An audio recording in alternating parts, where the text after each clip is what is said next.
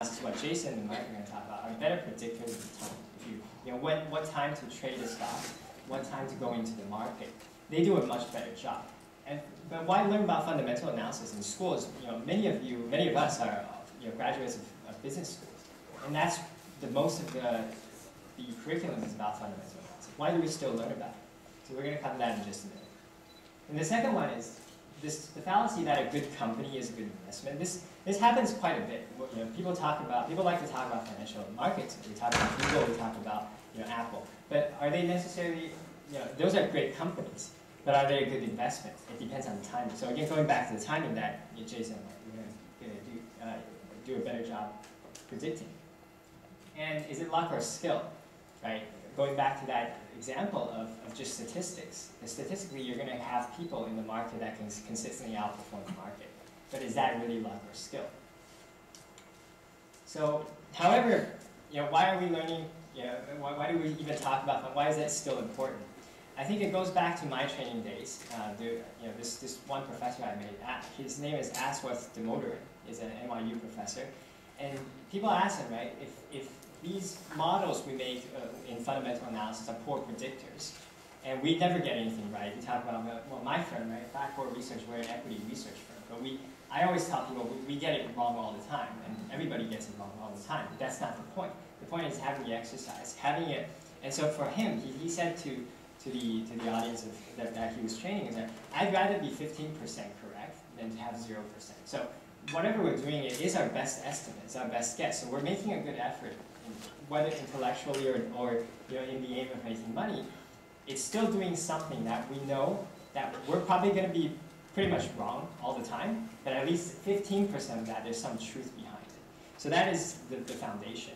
And even if fundamental analysis is fundamentally cannot be a good predictor of the timing of your stock, it's the fundamentals of companies and businesses or investments are still very important when you're making technical analysis, which Jason will talk in great length of that, how to look at a company when you pick.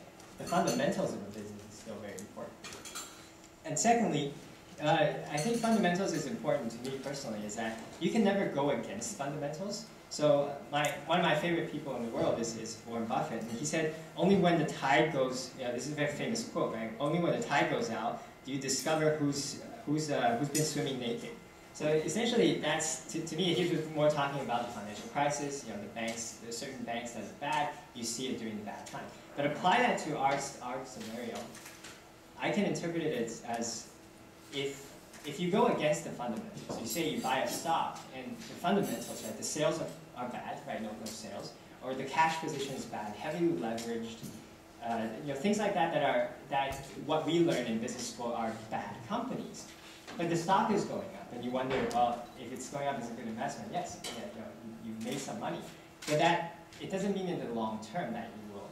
So you can never go against the fundamentals in the long term. Just like if a company is growing at 200%, 300%, that's probably not going to last forever if the GDP growth of the overall market, you talk about on average, how much should a company grow.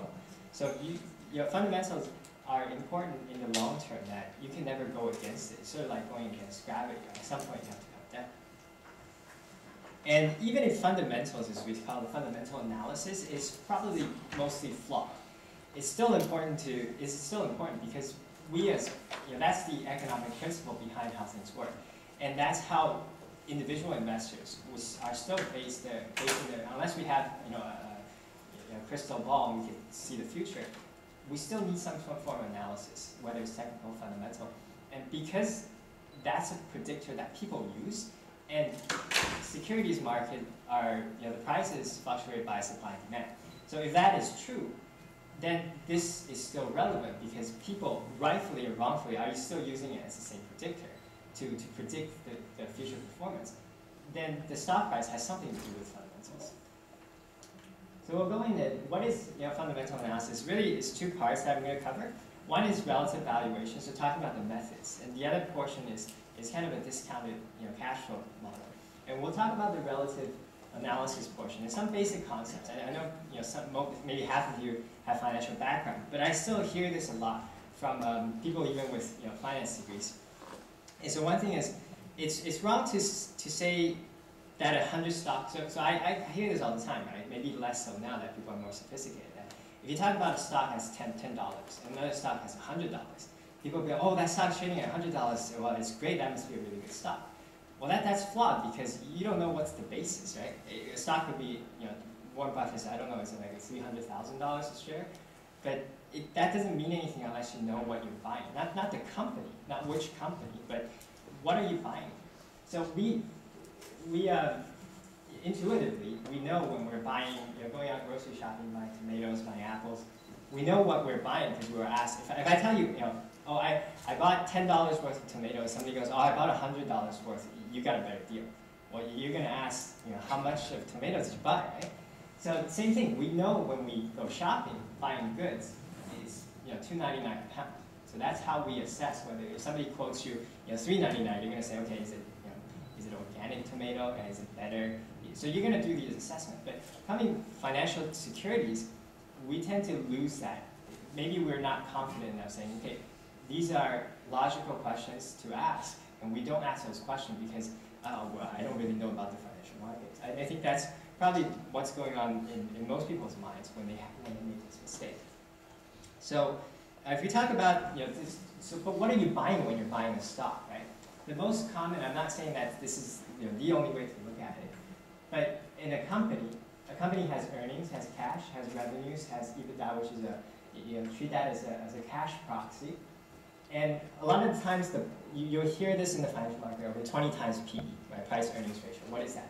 So one view is that when you buy the shares of a company, you're entitled legally to a share of their earnings. So when you're buying a stock, the price is actually you're buying. So say that the stock is worth $20, right? You're buying $20 worth of their earnings. So that's one way of looking at it, because the earnings gets dividend out to shareholders. So 20 times PE is really looking at how cheap or how expensive is the price of the stock. So in the relative terms, that's why this is called relative analysis. So after this, then you can say, okay, when I go out and buy cherries and tomatoes, I know how to ask. I ask how much price it is, but I know what's underneath, right? So it's a pound of cherries, and I know it's organic, or certain attributes of the stock in this case, right? Certain attributes of the thing you're buying. So when you're buying a stock, you need to know the attributes of the company. You also need to know, how much you're paying for a dollar of, say earnings, right? How much or a dollar of cash that's coming. So there are 3 steps to doing relative analysis. One is you have to forecast, so make some kind of judgment. So different from technical analysis, which is saying, okay, we only care about looking at the market, right? How that movement. Fundamental analysis is saying, okay, let's look into the company on a standalone basis first, in taking a view of how the company is going to do in the future. Because remember from our previous slide, you're buying some kind of earning, right? You're buying some kind of cash. So what is the future performance of the company in terms of cash or revenue or net income, which is earnings? So here you see this is produced by our firm for one of the companies. This is saying, okay, this is just the output, right? So what we do in the end, we build a model and say, okay, we take certain assumptions, we forecast it. So here we're not going to go into the details, but I'm just saying you need to have some kind of view. Now that view comes from a few things. You can do your own forecast, take your own view, saying, okay, I think next quarter, and then people do this all the time, right? Think about Apple and it's the new iPhone 5S. Saying, okay, how much sales are you going to make? How many phones are going to sell next quarter? And then you take a view and saying, okay, I think they're going to do this and do that. And from all the way from the top, all the way to the end to net income where it's circled, that's how much you think their earnings are going to be for the next few periods. So you take your own view. Now the other thing is, big companies like an Apple or medium-sized companies, they always give management guidance. So management has a view of how well they're going to perform. So Apple will tell you, well, we think the shipment next month is going to be. So I don't know if Apple really uses guidance, but most companies would give guidance. So use that as a benchmark because management has more information than we do. So that's something you can gauge at what the future performance is going to be like. And the other thing is come to equity research analysts like us or CIBC or any other major brokers. They will have equity research analysts that have their own view. So you can take an average of that and say, okay, I think this is what the company is going to do. And so remember this number, 14.6, and remember that 0.9. This is per share values, right? So on the per share basis, remember, you don't care basket of tomatoes if you don't know how many tomatoes are in there. So you need to know for each one, how much is that going to cost you. So on a per share basis, that's the EPS. Now on the net income, that's the gross basis. Okay, the whole company is going to earn that much. So if the market capitalization, which is the value of the whole company, is worth a certain amount, then that's the amount of net income generated. Okay, is that value, is that relative value, does that make sense? So that's step one, is forecasting, just knowing what's going on in the company. And two is the benchmark, is you need to compare it to something. So in our apples and tomatoes example, you're going to the market and you're saying, okay, let's go to the street market and let's go to Whole Foods and compare the prices. Right? Of course, there's different prices because people, there are different things. And here it's really saying, okay, go to the market, and the company we're forecasting is, this is technology equipment manufacturing industry is that. So these are their peers. So companies that do similar things, and they have research coverage. So these are saying, okay, on average, what is their multiples? Remember the 20 times PE, right, that we talked about. So each company would have an average ratio of its own. So just this method is saying, step two is saying, okay, take a look at the peers, so people that are comparable. So if you're buying tomatoes, you would say, okay, I want the same, similar type, right? If that's a very heirloom tomatoes, that's the only one out there in the area of Vancouver, you can't really just compare that one thing and say that's the value, right? You want to do some comparison. So you go to Whole Foods and some other kind of tomato, because tomato is a tomato, but they're different. So you're saying, okay, that's different, and I know the processing method for that other tomato is a bit harder, so I think it should be more expensive. And the other one is more mass market, so it's less expensive. So on that relative basis, you have a sense of what the market is like. And same thing with stocks. So if you're saying, okay, this company, the third one, it's a bad one because there's no value for it. So look at this one, it's 19.9, and the other one is 13 point something. So you're saying, okay, one is more expensive than the other, right? So it doesn't mean the stock is more expensive, it just means they're trading at a higher value. So there's probably a reason. The companies, maybe one is performing better than the other in terms of growth. But this is just really taking a broad view. We're not going to go into the details, but it's just to show you that this is how people look at valuation, and how things are valued. And the third step is putting that all together. So you have some form of forecasting, this is step one. Right? You know how it's going to do, and you know what kind of value is out there, an average value of the market. So this is taking the assumption that, okay, if I don't tell you how much those heirloom tomatoes are going to cost, and I tell you, give me a price, name your price on it, what do you think is the fair value? Right? If I quote, say $5 a pound, you don't really know how much. So you'll go out and compare all of the tomatoes out there, and you take an average. You say, okay, on average, the different types are about $3. So I think when you sell it to me for $5, it's too expensive. So the same exercise. So here you're saying, okay, on average, these companies that are comparable are trading at 19.2. So if I want to buy our company, right, how much should I pay for it? Well, it's very easy. So you take that net income, right, and you multiply it by this value, the average, and you'll get a value, a sense that you think is a fair value from the average of the market. So here's putting it all together, right? So it's 20 times P times the net income, you'll get the market value. Because net income is how much that company's going to earn, so the market value is how much the whole company's going to earn. You can also do it on a per share basis, which we analysts in the street likes to do it EPS, earnings per share, so everything's on a per share basis. It's just the same thing. The top and the bottom, the only difference is the number of shares. So divided by the number of shares from the top, you get the bottom. So how do you make an investment decision based on this? So you do your own work, right? You get this $18 per share from your own views. And then you say, okay, today's price is at $8, so I think it's worth much more. So then you buy the stock. If it's the reverse, you sell the stock, or you sell short. So it's very simple from a relative perspective. But there are certain flaws in this method. One is, putting into trading is very simple, but the flaw in this method is that why should the stock trade at the peer average? If I'm telling you it's an organic heirloom, or maybe I grow in my backyard with everything's all controlled environment, that in theory should be traded more expensively. I should be able to sell it for higher, right? So that's not to say use this approach. You're taking the market view. Why should I, as a company, or why should this company be traded at the average? It probably shouldn't. So you should probably take your own view and say, okay, it could be, so with step 2, you're saying, okay, that's the average, but I think it could be a little higher. So people do this all the time, right? When we value as research analysts, we say, okay, we're taking up a notch. We say, this is a growth company, so it should be traded at a higher multiple, right? A higher price, a higher worth. So that's 1. And 2 is sort of garbage in, garbage out. Because remember this phase 2.